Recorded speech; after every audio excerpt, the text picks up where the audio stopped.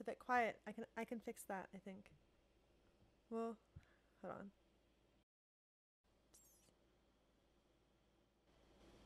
Is this better? How's this one? Totolino, hello. Welcome. Is this louder and a good volume? Okay, good. Yay. Thank you for the troubleshooting help. Thanks everyone. So now I can actually say I realized that the video is very fuzzy, so hopefully you can enjoy the I don't know, is this like an 80s sort of fuzziness or something, or 90s TV sort of fuzz?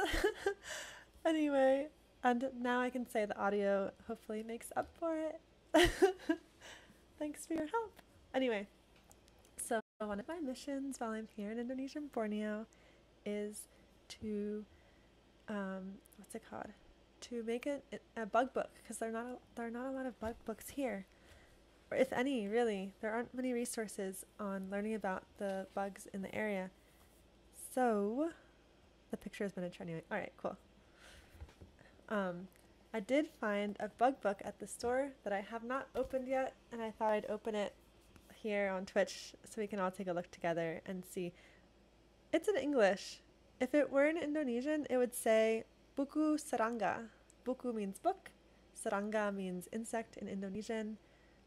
So it is not a.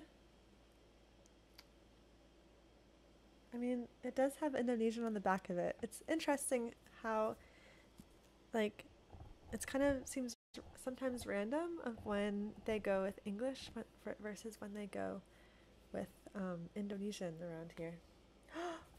It doesn't even tell me this, guys. I just opened it, and what is inside? But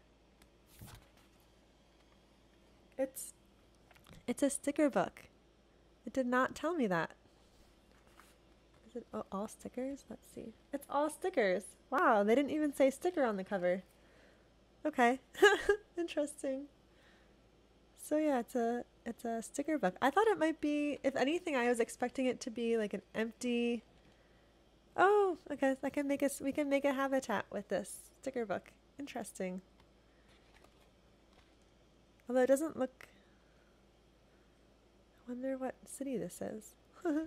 Generic city.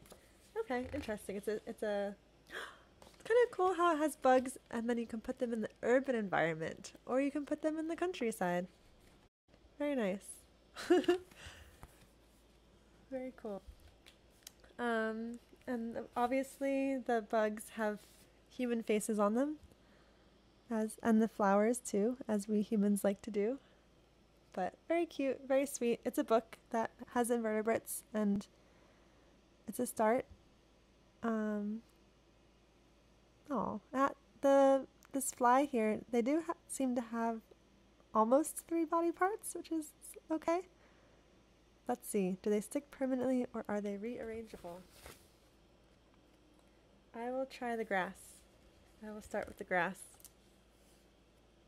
I think they're not the rearrangeable decal kinds. I think that they are the kind that stick and stay put, but they don't feel super strong at the same. Oh, these ones. It's funny how they're different styles too. There's the big eye style, which is probably more accurate entomologically, and then there's the little tiny face, smiley face style. So pretty cute. I like them. Oh, and I like how it has a leaf bite with a bite out of it. That's nice too. I'll probably bring these to the village and share them with the kids. Yeah, nice snail. Yeah, I'll bring them with me to the village on Saturday. I go back to the research station where I can't live stream, and I will distribute to the children of Trapung, the town. Yeah. I'll put a bug on my face though for now, for good luck. But they're all pretty big, so wouldn't really fit on my face very easily. So scratch that. Yeah, they're all too big. They have a mosquito here as well, and like they're like somewhat identifiable. And in this one, if we're talking, since I can't help but critique the anatomy. Um, the bees are pretty good. These wasps are decent. They have the legs coming from the thorax. Uh, yeah, that's decent when it comes to accuracy. Yeah, I think the best way to follow me these days is iNaturalist. Put my grass right here. Yay! I can show you guys a bug, even though it's not going to look very clear. I can try to show you a bug, but it's a dangerous bug, so I need to be careful. But I also need to move it away from the entrance. Oh, it's holding on to its old meal. Okay, the container's a little gross, but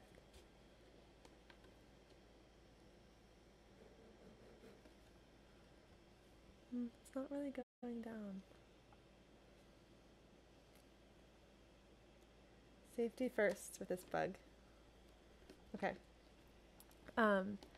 So this is one of the more dangerous bugs that's in the forest here, and I'll have to just take a picture and post it on Twitter or something afterward, because I know the video is really bad. But here is a giant centipede in a container. It's purple, but it's hard to see, so I need to just show you guys later on Twitter probably, and maybe I'll put out my Instagram story too. Okay, thanks for popping by and quickly saying hi, Frank. Well, it's lovely. I really appreciate it. Good to see you in the chat. Have a good time at work. But yeah, this has like blue legs. I don't know if you guys can see that. Like blue legs. It's also in there with its recent prey, which is a grasshopper. But blue legs, like a purple body. It's a really wild bug. And then the antennae there are orange. It's really cool. And blue is like a really special color in the forest here. It definitely is a warning coloration. So this, if it bit you, is super dangerous, and yeah, it's venomous, definitely. It'd make a person sick for like maybe a day, but like up to 3 days. And there's a funky story where one of the locals, it probably doesn't like the light. One of the locals, sorry, not a local, one of the researchers got bit by one, and then one of the locals came to take care of it, and to they killed it with a parang, which is the word for machete, and then the local went to kick it away, but he went to kick it away with his bare foot, and he got bit, and it envenomated him, and he was sick for 3 days. So you have to be careful. Yeah. Torolino, it's funny that you say that, because guess what I found in my bed during one rainy evening? So it wasn't this one specifically. It was a different species. But yes, I did find, I guess I'm definitely going to make a blog post about this at some point too. But yeah, I woke up because I got bit by one. And it was a rainy night, so it probably was like trying to escape the water levels rising in the swamp forest. And yeah, I was sound asleep, and then all of a sudden I sat up with my eyes wide open because I had gotten bit. And I didn't know what it was right away. I was like, it's either a centipede or like a spider or something. Like, yikes. And I looked around and saw a giant centipede like this one running around inside my mosquito net. And of course, the first thing I did was I had to identify what had bit me, because once you have that knowledge is power. You know what to do, how to take action, what to be careful about. So I saw it, and I quickly grabbed a container, sort of like the same as this container, but a different container, and immediately tried to catch it, and I was able to catch it, luckily for the collection. And then I just like ran downstairs because I was like, what do I do to keep the venom from affecting me? And I went and knocked on the professor's door who was there, who had just been talking about these Scolopendra centipedes the day before. And she didn't wake up, even though I was like knocking and saying, Erin. But I didn't like, I don't know, I wasn't gonna knock the door down to get her.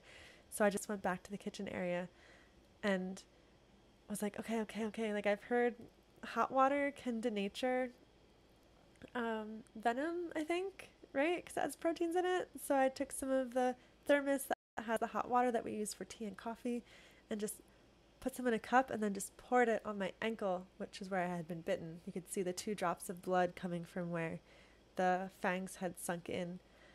And it hurt, but I was like, hopefully this will help. And then our cook, she had heard me running around and she came out and I told her what happened in Indonesian.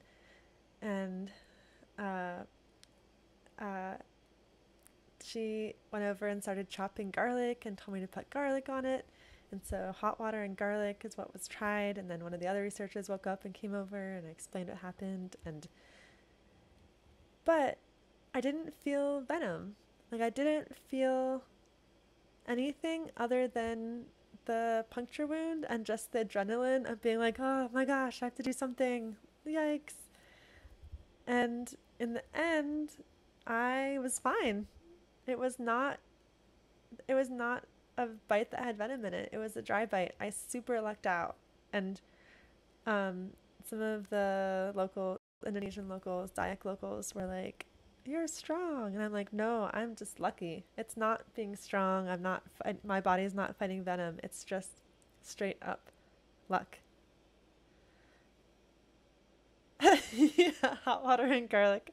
Were they just trying to make an Isa casserole? Asks David Howden. Yeah, basically. Yeah.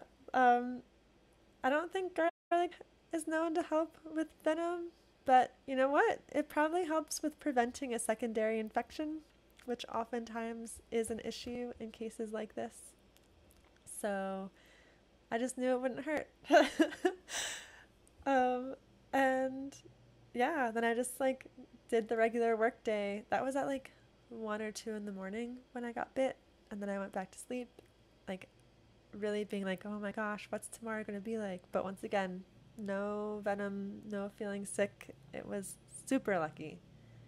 I don't know the word for lucky here, otherwise I'd share it, but menggigit is the word for it bit me.